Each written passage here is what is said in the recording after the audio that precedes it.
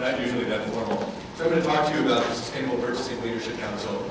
I'm going to talk as fast as I can, and try to share as much information as I can, as quickly as I can, and give time for questions. We've got 20 minutes total. I'm going to try to use 10 to 12 of those for my presentation. And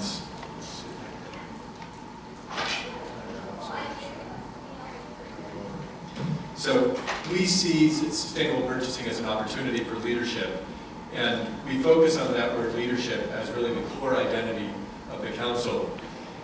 When I think about leadership, my favorite quote on the subject is this from a book by Benning and Nanis called Leaders. Managers do things right, and leaders do the right thing. Both roles are very important in a large organization. What we are focusing on is the doing the right thing part, the prioritization, the strategic decisions about how, when you're thinking as a large organization about purchasing and what leadership looks like from a purchasing perspective, how you not only do things right, that is select the right individual products, but how you step back and look at the big picture and understand how to do the right thing with respect to all of your spend. I'm going to talk about the opportunity we see, the challenges we see, and the solution that we're proposing. The opportunity, looking just at the US for the moment, though ultimately we see this initiative as potentially having global reach. Looking at the US GDP in 2011 was about $15.2 trillion. That's basically an accounting balance equation. $15 trillion of demand drove $15 trillion worth of value added in the economy. We are interested in that final demand from government, demand from households, and demand from export. And from a sustainable purchasing perspective, from a procurement perspective, we know that government procurement is relatively rational. That is, there are professional staff called procurement professionals who manage that demand. Household demand is often seen as relatively irrational. It's not managed by procurement professionals, and so more difficult to address from a sustainability perspective. But if you look at how that demand breaks down, about a quarter of it is demand for goods, 3/4 of it is demand for services, and a lot of those services, healthcare, housing, financial services, food services, transportation, recreation, are delivered by mid to large sized companies that themselves have procurement departments or have rational purchasing processes. So we're interested in the combination of those two. That is, business to consumer service providers and government that in aggregate represents about $10 trillion of demand in the US economy. And that's what we're calling institutional purchasing.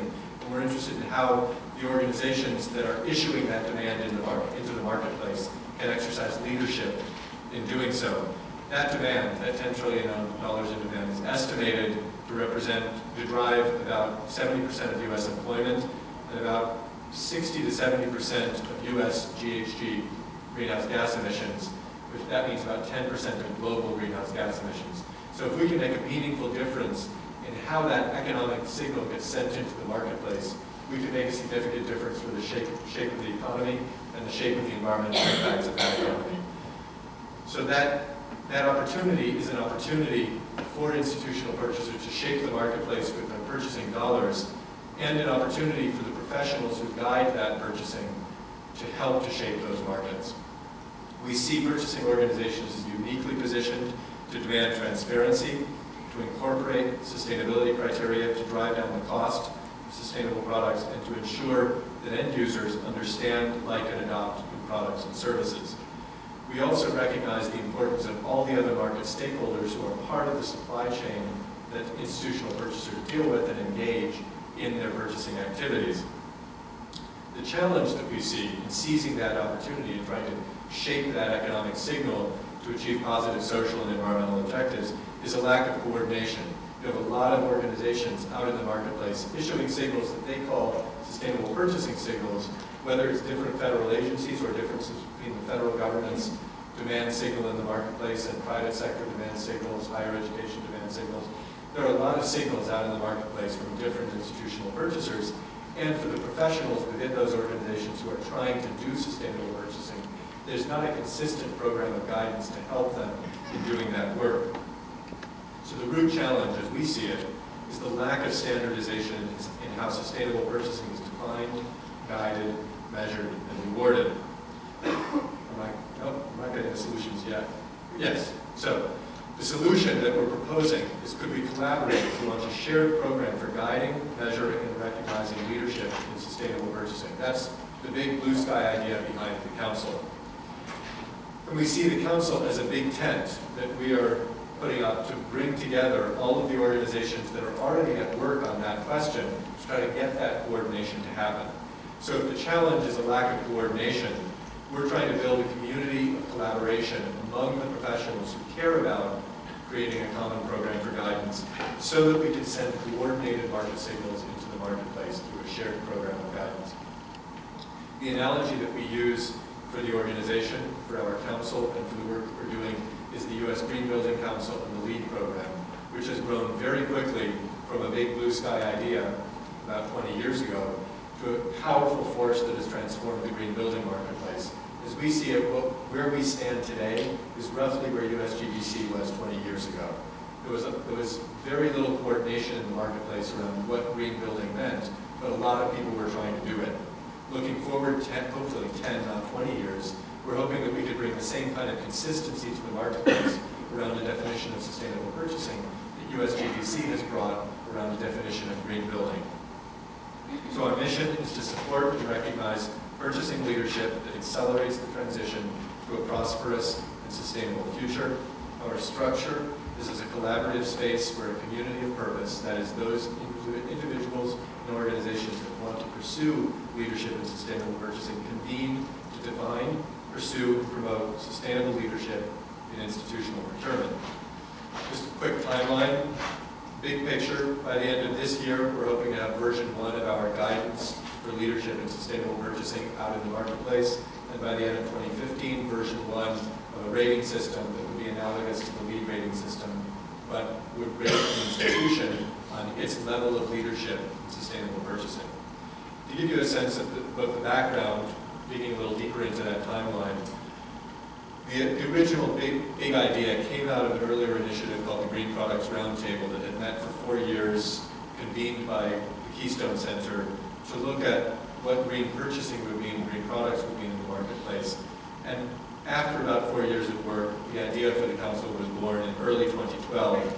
A steering committee was formed, drawn from a diverse range of organizations from government, private sector, and the NGO community. We ran a pilot project with the Association for the Advancement of Sustainability in Higher Education to test the idea of defining leadership in a generic way across any institution of higher education. What we learned is if you look at purchasing across higher education and you analyze it from the perspective of environmental impact, 5 purchasing categories: electricity, ag, food and dining, construction and maintenance, fuels, and sanitary and waste represent roughly 64% of total spending and an estimated 83% of environmental impact. Now this was a very crude analysis, but what it told us was that it does make sense for a large organization to prioritize and look at certain categories of spend first as the higher priority categories of spend before digging into the details and trying to do green or sustainable purchasing everywhere across their spending portfolio, but really to look at those important categories first. And that's really the fundamental idea of our idea of leadership, is stepping back, and when we say do the right thing, what we mean is look at your overall spend and think about where in that spend you have opportunities to exercise meaningful influence. So, the approach is roughly to give guidance to large organizations on how to analyze their spend, develop an action plan based on that analysis, implement that action plan, measure their progress, and then, to the extent they're interested, earn recognition in the marketplace, driving exercise leadership, and be able to get recognition in the form of a label of some sort at the institutional level. So we just step back. So this was the original conception. We launched with an idea here at American University in DC in July with a panel that was hosted by Joel McCower from GreenBiz, and with a webcast. We had about almost 1,000 viewers to the webcast. We formed a founders circle of organizations that committed financial and technical resources to the launch of the council. You'll see that we did our best to assemble a group of organizations that were diverse in terms of their market penetration, their market diversity, and their sectoral representation in terms of government, private sector, and NGO, and at the government level, the different scales of government, from federal down to state and at the city level. We also engaged a range of strategic partners who we see as well aligned to help us achieve the objectives that we've put forward. We've signed MOUs with all of these organizations to help support their work and for them to help support our work. We held a founding summit at the National Academies of Science in August, where we set out a work plan that basically defined what we would try to build as an organization over the next few years. And this is a diagram of that. If those three boxes represent what an organization might want to do, the two gray boxes and the white box, that is internally enlist support, scope the activities for what they might want to do around sustainable purchasing, develop a structure for internal and external stakeholder engagement, and then start running that process that I referenced earlier of analyzing their spend, action planning, implementing the plan, and then measuring results as an iterative process, and then get recognition in the marketplace. Then our job is what's in the blue box, that is to provide guidance, training, and a community of practice to support the first two, and then to convene the appropriate stakeholders to decide on how many points should be awarded for different types of activity and levels of performance in order to earn recognition in a rating system. We launched a website in late 2013. We opened for membership in October of 2013. We agreed in our founding summit the first task should be to develop a set of principles for leadership and sustainable purchasing. We released those last month on May 8th. The principles were developed with a technical advisory group, and that format of using a technical advisory group to develop content is the format that we will be using for all of the major deliverables that we produce. That is, the guidance and the rating system will be developed through technical advisory groups overseen by a technical committee. Just to give you a sense of how we're defining leadership and sustainable purchasing, just want to give you a sense of what those principles are. We've identified 5 principles.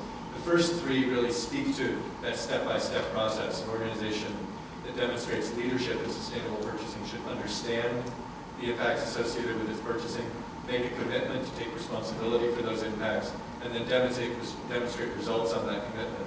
The last 2 are more speak to the spirit of our organization. A commitment to innovation and a commitment to transparency. And I just want to highlight innovation because it's part of the theme of this event, and also is very important to us. We've highlighted innovation as a principle for leadership in sustainable purchasing because we think purchasers should recognize and should take advantage of the opportunity that they have to drive innovation in the marketplace through the questions that they ask of their suppliers. And we see leadership as something that, we see leadership organizations as those that recognize that opportunity and take the leadership to do so. We heard some examples of that just a moment ago. I won't go into that in detail. I just want to highlight, for those of you who go to our website and download the principles, I would highlight for you that there are a number of notes and definitions that go along with the principles, including footnotes 2, 3, and 4, which are our definition of sustainability. And what I just highlight about that definition is that it's very much in the spirit of the federal definition of sustainability, that is recognizing that what sustainability is about the systems on which all of us depend, the social, environmental, and economic systems on which we all depend and on which future generations will depend. And sustainable purchasing is purchasing that advances a world in which those systems will survive and thrive in the future. We held an annual meeting at the Convention Center here in DC just a couple weeks ago. Very well attended meeting, 120 very diverse organizations attended that meeting, about 170 representatives from those organizations. And we're now, that meeting was focused on starting to pull together the technical advisory groups that will help us to develop the guidance that we will release at the end of the year for version 1 of our guidance for leadership and sustainable purchasing. I'll stop there with this message that all of you have an opportunity to be part of the council and to participate in the conversation that we're convening under this tent and building the guidance that we will be issuing in the marketplace. I'm happy to answer questions. Thanks.